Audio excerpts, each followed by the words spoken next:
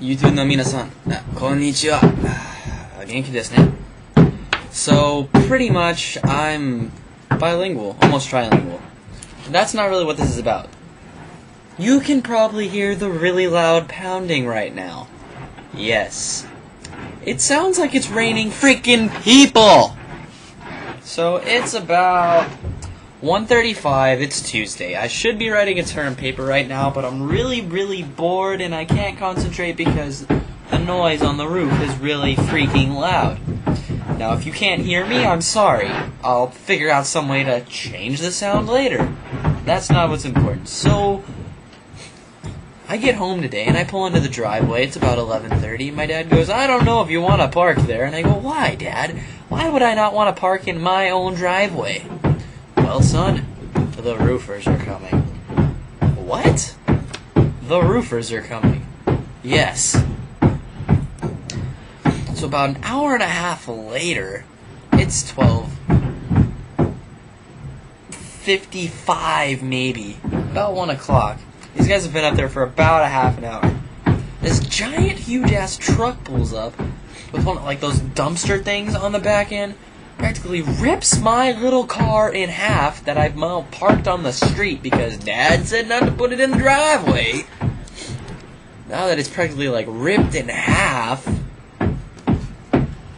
and the next thing I know, there's at least 12 to 15 people on my roof. I got a term paper to write, people. Shut up! So on to more important things. I'm not a very political person, but if you get me on the topic, then I can be. I'm an Obama supporter, I guess you could say. Not that I really even know what his views on the issues really are, because every time I see the debates come on, I go, there's some old guy in the middle of Ohio watching this right now, and he's going to upload it to YouTube later, and I can just do it again then. Why do I pick on Ohio? Oh yeah, because they're the heroin addiction capital of the United States. If you're from Ohio and you're not addicted to heroin, then I am very freaking proud of you people, but you screwed up your lives, man. You're addicted to heroin and you live in Ohio. I mean, I understand there's nothing good going on, you know. You got the Cleveland Indians, got the Cleveland Browns, you got Cincinnati, I hope.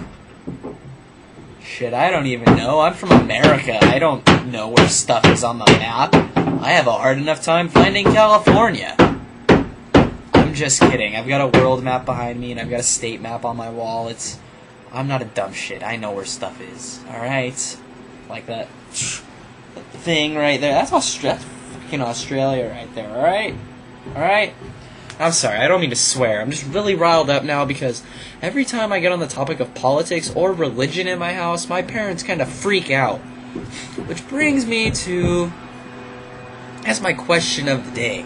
If you watch this video, please just respond to this, you know, video response, text response, I don't care. The question of the day is, do your parents avoid talking about politics and religion with you because they have the where I'm looking for the policy, I don't talk politics or religion because I only know one thing and that's about it?